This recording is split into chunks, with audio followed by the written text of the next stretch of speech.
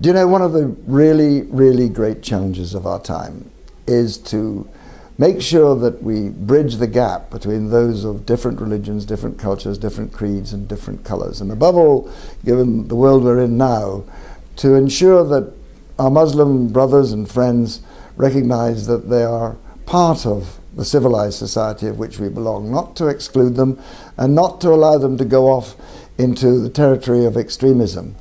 And we can do that. We can do that. The great poem, which has been a creed for me, written by a Bengali, Rabindranath Tagore, should be a motto for our days. It goes like this: "We are all the more one because we are many, for we have left an ample space for love in the gap where we were sundered. Our unlikeness shines with the radiance of a common creation, like mountain peaks in the morning sun." For me, as a politician, as somebody who believes in the Almighty, whatever Almighty you happen to want to believe in, and for somebody who is a human being, that central creed, that is, that our humanity is illuminated by our differences, not our sameness, is the great heart of the liberal creed.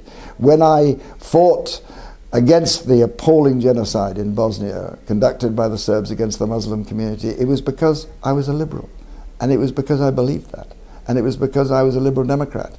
When I gave evidence against Milosevic for the crimes of Srebrenica at the Hague Tribunal, I did that because I was a liberal Democrat, and because I believe that.